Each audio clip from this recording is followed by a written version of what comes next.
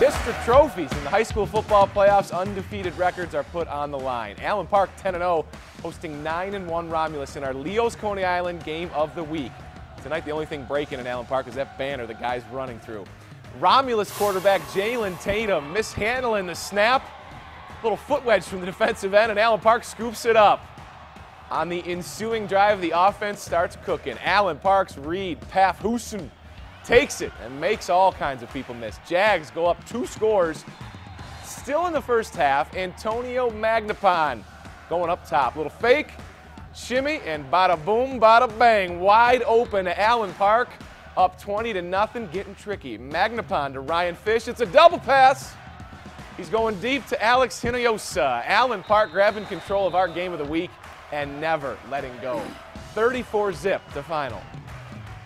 It was a big, big win. You know, last year we made it to the regional final game and came up a little bit short. And the goal this week was to get back there and play physical football. So it was real big. It's really cool. It's really neat for the fans, the kids. They're excited all day in school about it. We're just proud to have you guys here, and it was an honor. Yeah, a great job in his head coaching debut this season. District trophies handed out all night. Let's bring in Justin Rose with more.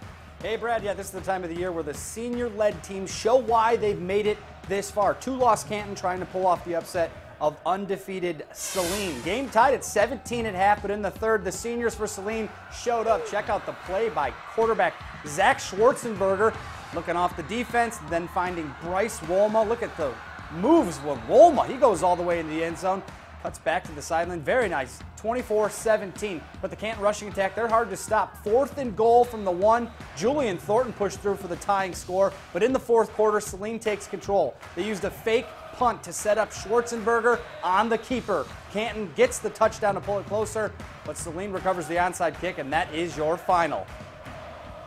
They'll get the winner of this one between Cass Tech and Dearborn. Under a minute left in the first half. Cass Tech, Rodney Hall, full Cam Newton, Superman from the goal line, 17-0 technicians at half. Dearborn trying to get back into this one.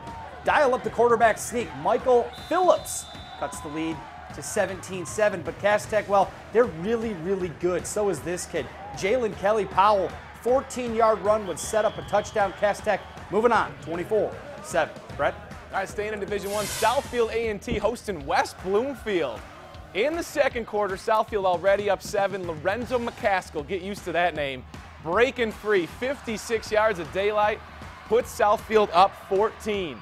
More offense, same team, same half. This time it's John Darby going to the air, hitting Brandon Gary right into your living room and into the end zone. The home team cruising.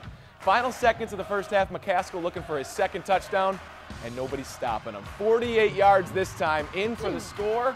Southfield wins big, 41-6. More action around the area. The Red Wings hosting Gordie Howe night. Number 9's kids dropping the puck at center ice. How the Wings finished and more next when we continue.